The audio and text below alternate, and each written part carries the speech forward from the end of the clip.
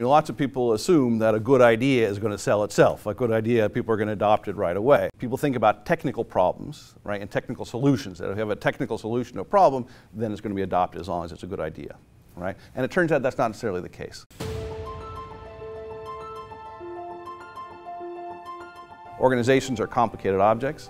People have different incentives in them, and so it really depends on how those incentives align, whether the organization as a whole is going to do this thing that seems like a no-brainer, is going to adopt this technical solution.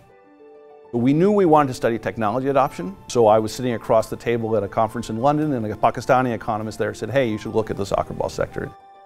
Soccer balls are made out of hexagons and pentagons. The hexagons, it's easy to cut them in a way that you minimize waste of the material. Pentagons are more difficult to cut. It's a harder problem. Turns out the pattern that they were using to cut pentagons wasn't the best one. They were wasting more of this material than needed to be wasted. So our new technology was, it was both a layout, like how to fit more pentagons into a rectangle, and it was a piece of equipment, a die that you could then use to cut more pentagons out of the sheet.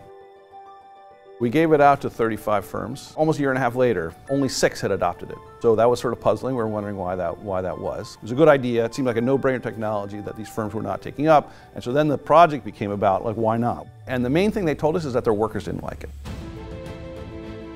You realize that what was happening is that those cutters are paid piece rate. They're just paid per ball. And our new die was slowing them down. All those gains were going to the owners, and the workers were just, their wages were going down. So we did a second experiment where we went in and we said, hey, we'll pay a month's bonus if they can demonstrate that the technology works. The workers were excited about that. They were happy to do that. They showed that the technology was working. And then a statistically significant share of the firms ended up adopting after that happened. Often technological change requires organizational change. It's not just coming up with a new idea. What are the incentives of different people at different levels of that organization? And you really need to have buy-in all the way through the organization in order for a new idea to really be adopted.